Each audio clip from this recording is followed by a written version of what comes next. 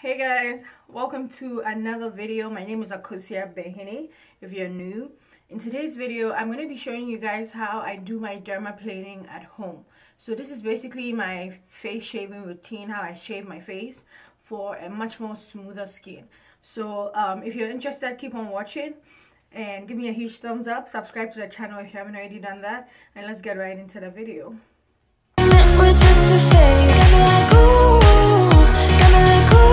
The first thing that I do is to exfoliate. I have found that exfoliating before doing your dermaplaning routine helps to protect your skin a lot more, and it helps you to actually get a lot more dead skin cells off, you know. So it's very good to exfoliate first. I'm gonna go ahead and just put some of this on a cotton pad and clean my face, and then yeah.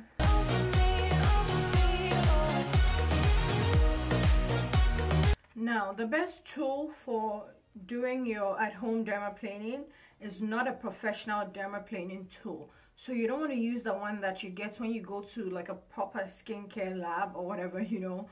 When you go and get like a proper facial, what they use, you don't want to use that. You want to use the regular groomers that you get, face groomers, eyebrow groomers, you know that one. The lighting is pretty off so you guys can't see it, but these ones are the best at home type of blades that you can use for your dermaplaning. It's advised not to use a professional one, and especially if you have acne prone skin, this is not a step that you want to be doing at all. Your skin is different. So first of all, you should know your skin type before you even get into any of these kind of at-home procedures, you know, because not everything works for everybody. So this is a three-pack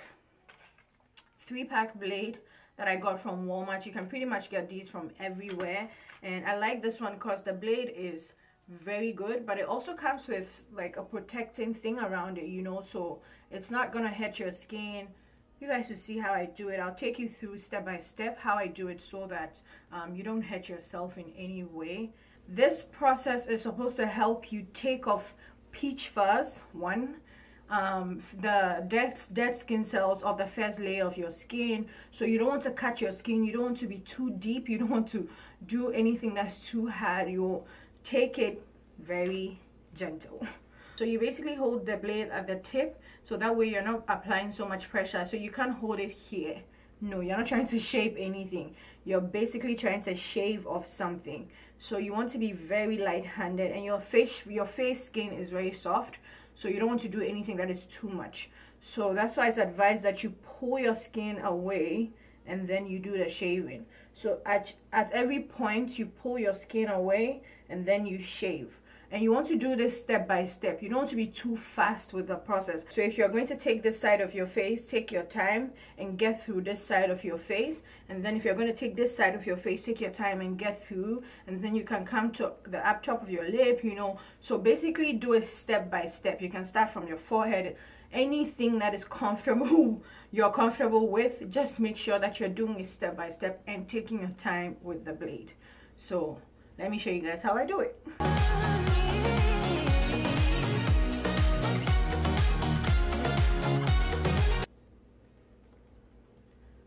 So hopefully you guys can see that. It's just hair, but it's literally on the first layer of your skin.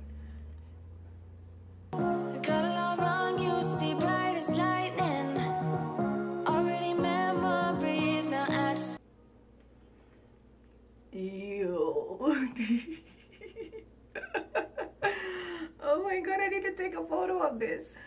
You can decide to work on your 5/5 or not. That's totally up to you.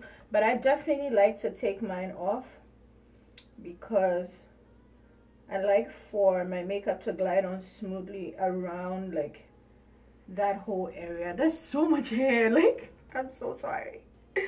I'm so sorry. This was supposed to be a tutorial, but like there's really so much hair on my face. I like to do my neck. I like to go in. You know what, let me grab a paper towel because I have a lot more hair on my face than I actually thought that I did.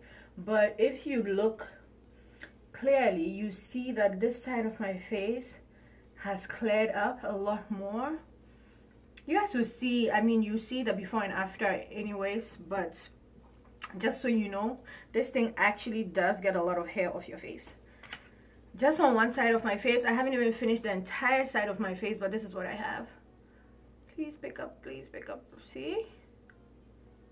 So that's definitely a lot of hair. So if you're still wondering why you should do this process, that's why. Think what you think, what you think. Shame on me, thinking it was just a phase. Got me like, ooh, got me like, ooh. Ain't no flying back in the... So this is one side of my face, and this is the other side of my face.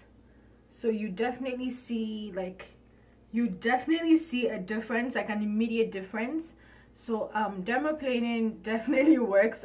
You don't want to ask so many questions.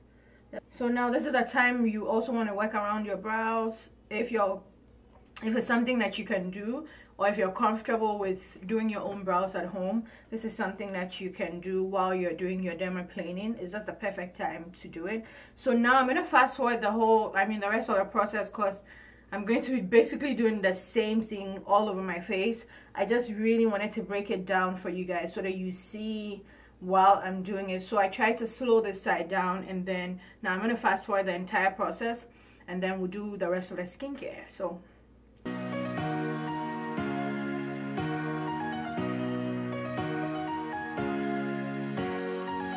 Now I brought my worst behavior, throwing a party in my head. Yeah, prayers from all my saviors. Just let it rain all over me, over me, over me, over me, over me, over me, over me, over me.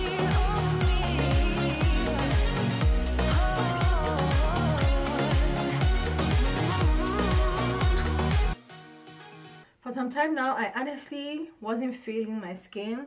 I've been feeling like my skin just wasn't giving me, you know, that inner glow, because my skin is naturally very beautiful, but it just wasn't doing it. So I think this is what I needed. I'm glad that I actually did this.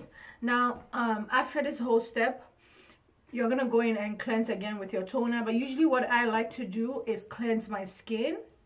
You cleanse before you do this entire process, but I just like to wash my face again, you know, just because I feel like I have like pieces of hair all over me. I just feel very uncomfortable, and I feel like just this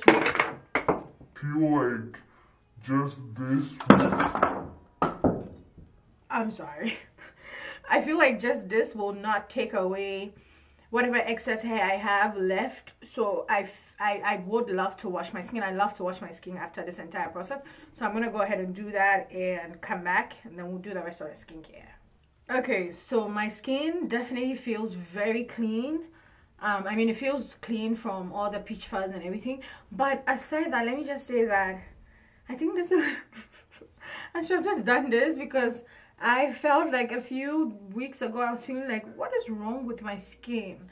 The texture was just too much. So if you're a type of person that gets a lot of textured skin, and sometimes, you know, you feel like this is a little too much as compared to the texture that I'll usually get, then you should do dermaplaning. It helps a lot. I legit cannot see the texture that I used to have around here.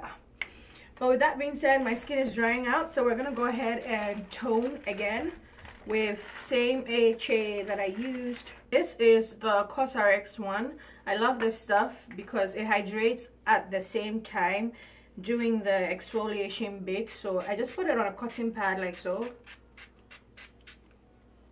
and then I use that to exfoliate.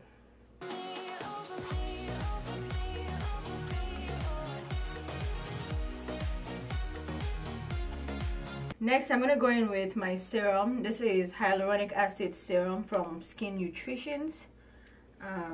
Daytime. This is my daytime routine. I like to do dermaplaning during the daytime. Oh, my skin feels so smooth. But yeah, I love to do it during the daytime. Just because I love to do it during the daytime, you know. So I'm going to use hyaluronic acid to moisturize my skin.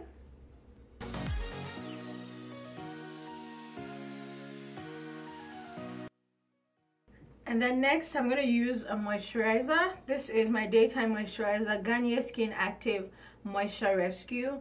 This stuff is just a hydrating moisturizer. I love it so much. It's just like a water gel.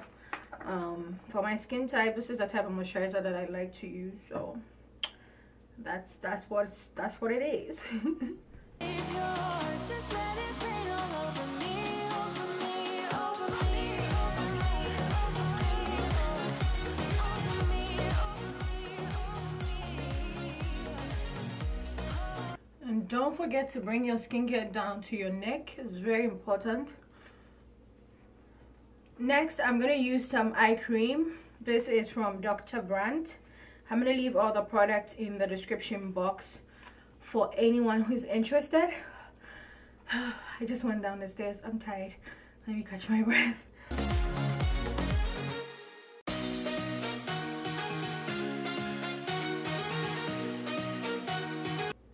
And then the next thing that I'm going to use is an antioxidant oil, or antioxidant oil, however you want to call it. I got this from a brand. This stuff is good. I'll link it in the description box below. I had never used any antioxidant oil till they sent me this one. It's not a heavy kind of oil, but it still gets the job done. You know, anything that has antioxidants protects your skin. So I just press it into my skin.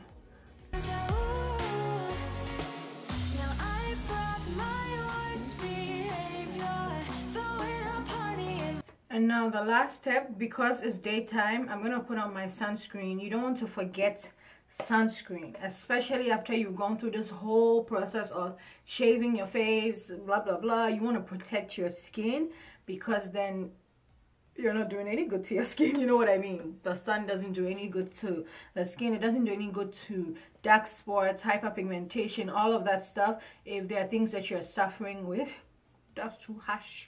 But if there are like problems that you have or skin concerns that you have, you want to always have your sunscreen on hand. Never go without sunscreen, okay? So the one that I'm using is from Neutrogena. This is not my favorite, let me just be honest. And also with sunscreen, I learned that the 2-finger rule is what works. So you basically want to like do one straight line and then another straight line, like so. This tends to be a lot sometimes, in all honesty. I'm not even gonna lie. It tends to be a lot sometimes. So I'm just gonna put some to the side, you know. But that's the rule. That's the rule. That's the rule you have to go according to, so please.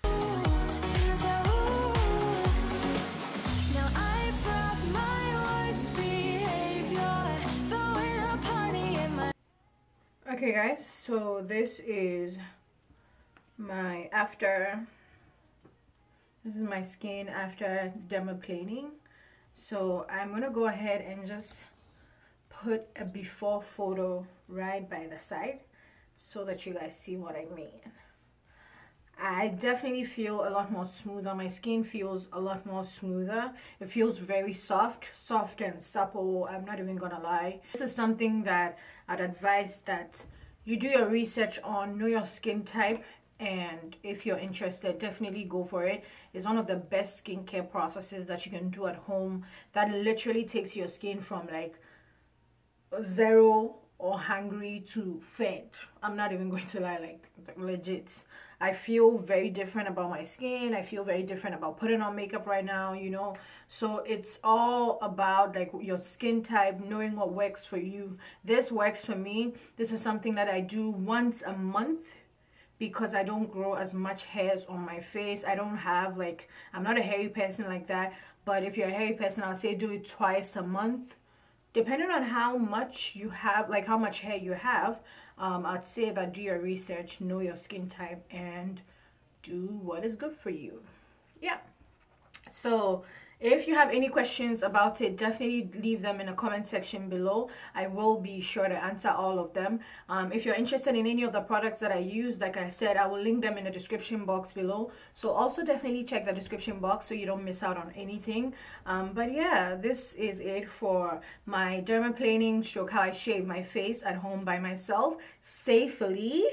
safely. So plus a little skincare routine that goes with it. So thank you guys so much for watching. If you loved the video, give me a huge thumbs up, comment, give me all the love that you can, share it to people as well. It helps my videos grow, it helps my channel grow. So share it if you think that somebody needs to see this too. Yeah, thank you guys so much for watching. I love you. I'll see you guys in my next video. Mwah. Bye. Bye.